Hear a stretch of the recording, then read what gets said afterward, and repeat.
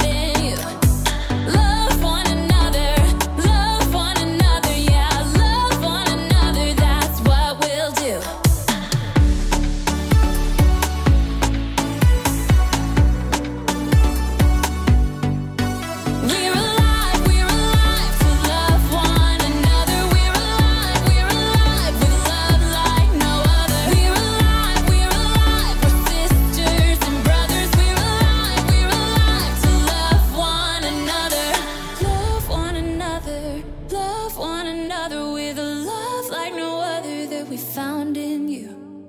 Love one another, yeah, love one another, that's what we'll do. Love one another with a love like no other that we found in you. Love one another, yeah, love one another, that's what we'll do. We're alive to love one another. We're alive with love like no other. We're alive, we're sisters and brothers. We're alive to love one another.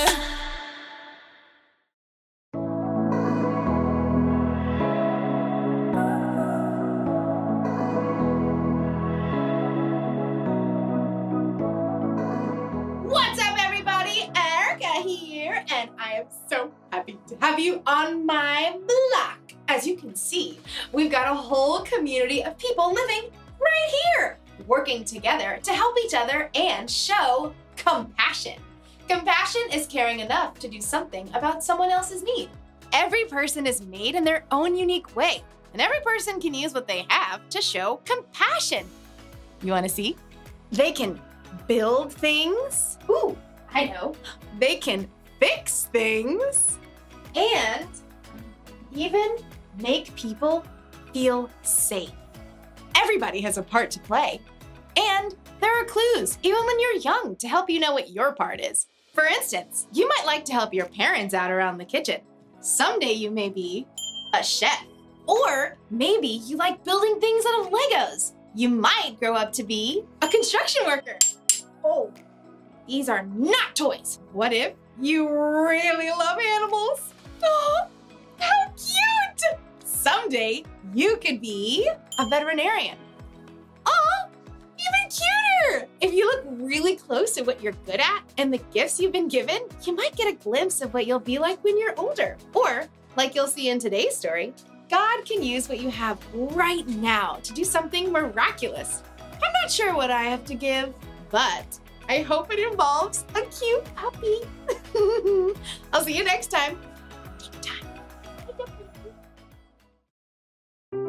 The Bible. It's 66 books of history, stories, letters, and poetry that fit together to form God's one big story.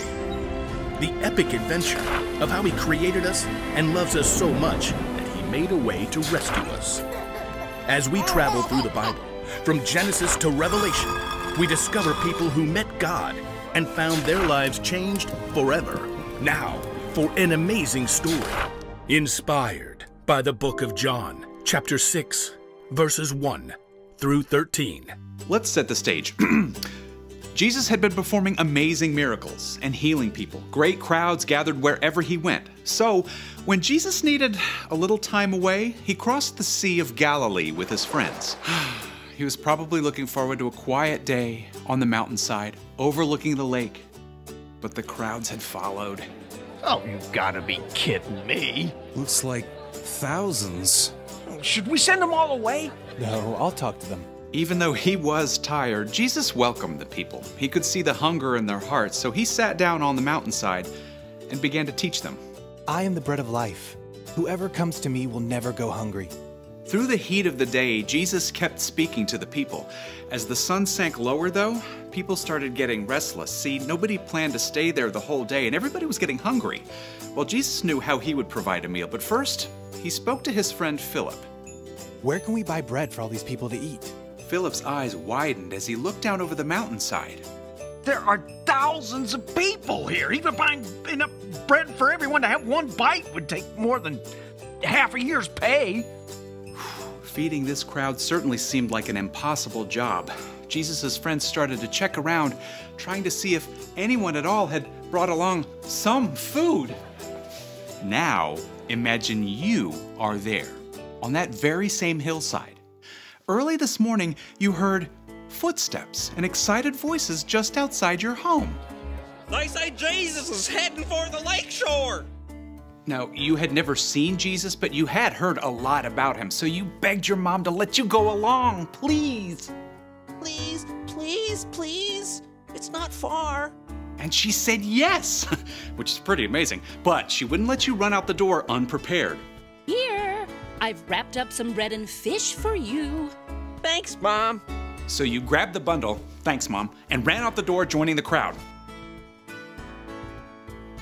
When you finally reached the lakeshore, the crowd was a little overwhelming. But high up on the mountainside, you could see a man surrounded by a close-knit group of followers. Sometimes it's good to be little, so you make your way little by little uphill through the crowd.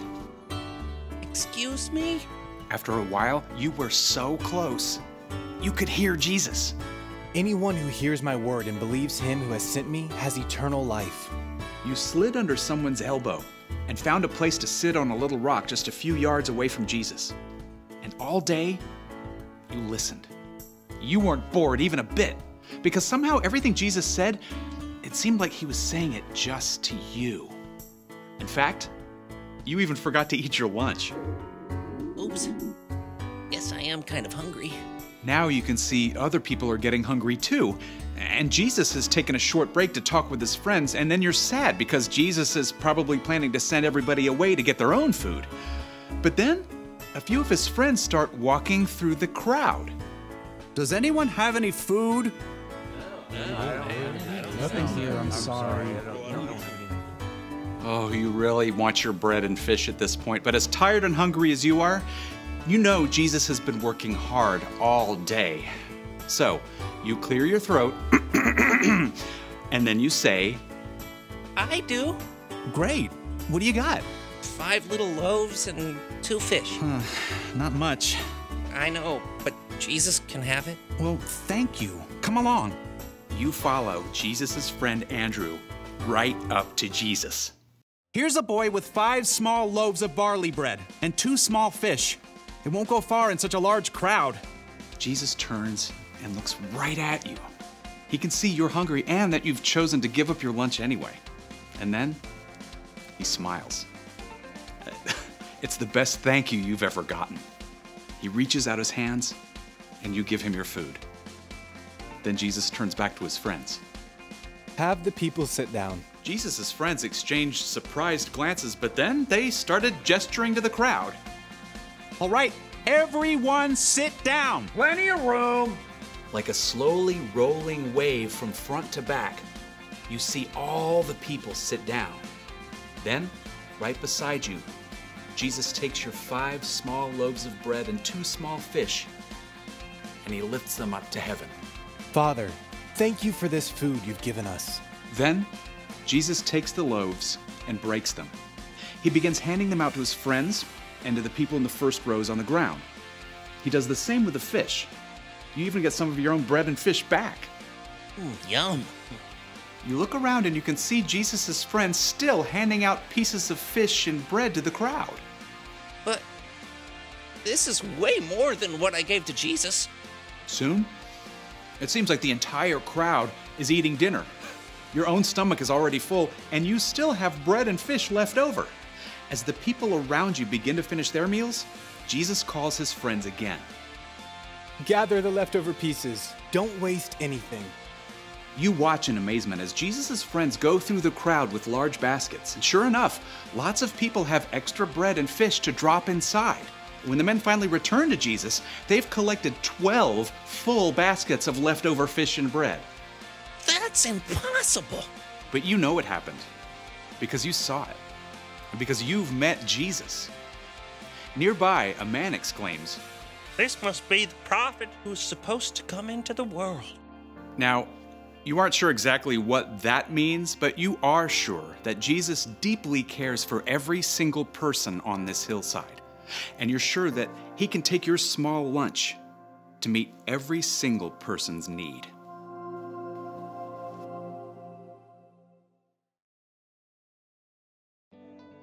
When the boy showed up to see Jesus on a mountainside with a crowd of over 5,000 people, it probably never crossed his mind that he could be part of a miracle. All he had to offer was 5 loaves of bread and 2 fish, and God used it to feed everyone. You never know what God's going to do when you use what you have to help others. So, what do you have? Do you like to entertain people? And are you good with animals? Do you like to make things grow? Do you enjoy serving others? Everybody has something they can use to help others. Could be all you need are these, your hands. Your hands can help lift things, clean things, and repair things. Something else you have is this, your brain. You can use your brain to help solve problems or to help create something incredible. And what about these? Your ears. Sometimes to help others, all you need to do is listen. And then these, your elbows. I'm not really sure what you can use your elbows for. Oh, I got it. You can use your elbows to help a small child find their parents in a crowd. Excuse me. Nailed it. The one thing to remember today is this. Use what you have to help others. You don't have to wait until you're older. God can use even the smallest things to make a big difference. I just thought of another use for your elbows. The chicken dance. Your turn.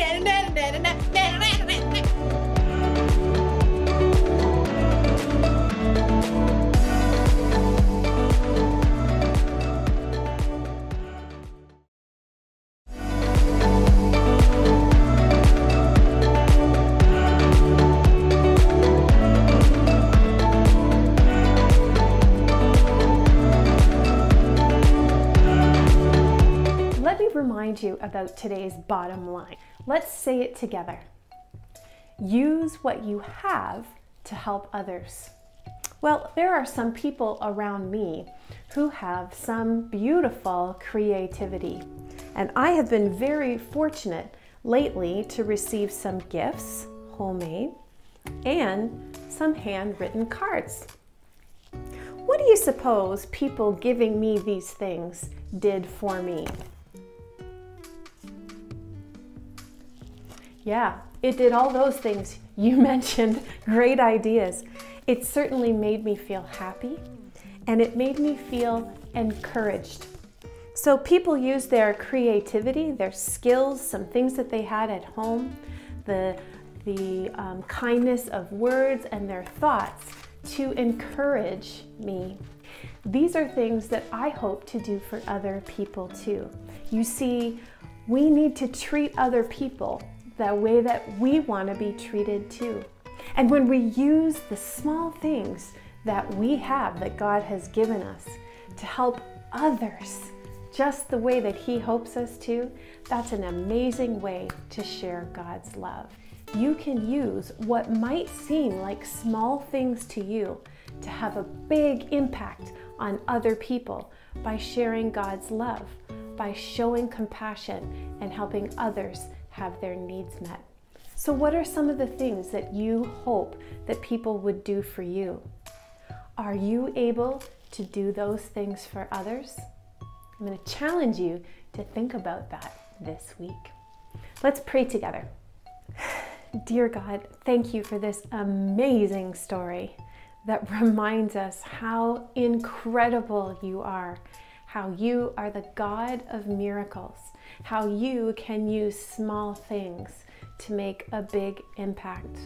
God, would you help each one of us remember the boy in the story today so that we can remember to offer the small things that we have to help you do big things.